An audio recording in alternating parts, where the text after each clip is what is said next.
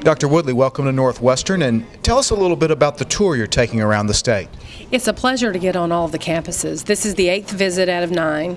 I've spent a day on each one of the campuses getting to know the management team and the faculty and the students, learning what they're proud of and learning about some of their challenges. It's been a real treat for me to be able to get on the campuses.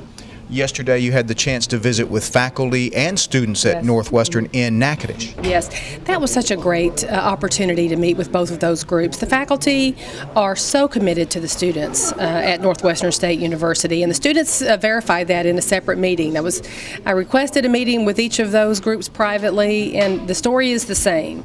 The faculty care very much about the students and the personal touch that they do give at Northwestern State University, and the students appreciate it.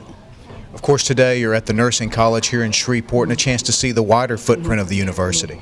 Yes, it is nice to be able to see all of the different areas of excellence of all of our universities, and the nursing program is a real bright spot here for our system. There's a lot of really good things going on. They have a lot to be proud of, and I'm excited to be part of it.